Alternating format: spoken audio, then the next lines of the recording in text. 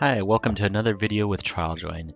In this video, we're going to cover one of the main misconceptions about phase 1 studies and their difficulty to get.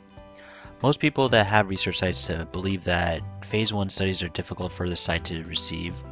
Well, while that scenario might be the case when you compare yourself to big research centers, and that could be because of the size of the staff, the equipment necessary for the study, and the ability to enroll more patients, this doesn't eliminate a smaller research site from obtaining a phase 1 study.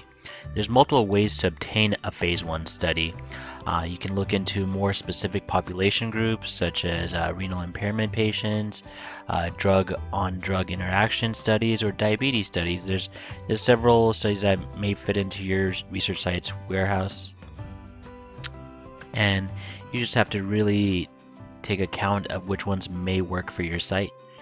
If you ever have any questions, feel free to reach out to us. We hope you enjoy this session. Thank you.